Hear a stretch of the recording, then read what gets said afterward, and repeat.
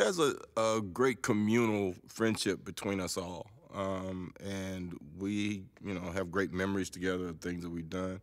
We're all like really good friends. We encourage each other. We support each other's careers. We know each other's families and lives off screen, whatever. So we talk about those various things and various aspects, and where we've seen each other and things that we've seen that each other have done over the period of time. And we have a nice fraternity of Marvelites, I guess.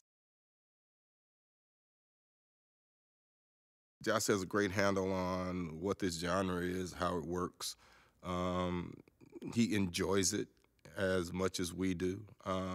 He has a definite idea about how he wants things to go, and he has a plan. That's always good when you have a director who has a plan. And I think that he's as excited about the end result as we all are, and he will be just as excited about the movie and how people receive it as we are, and that's really great.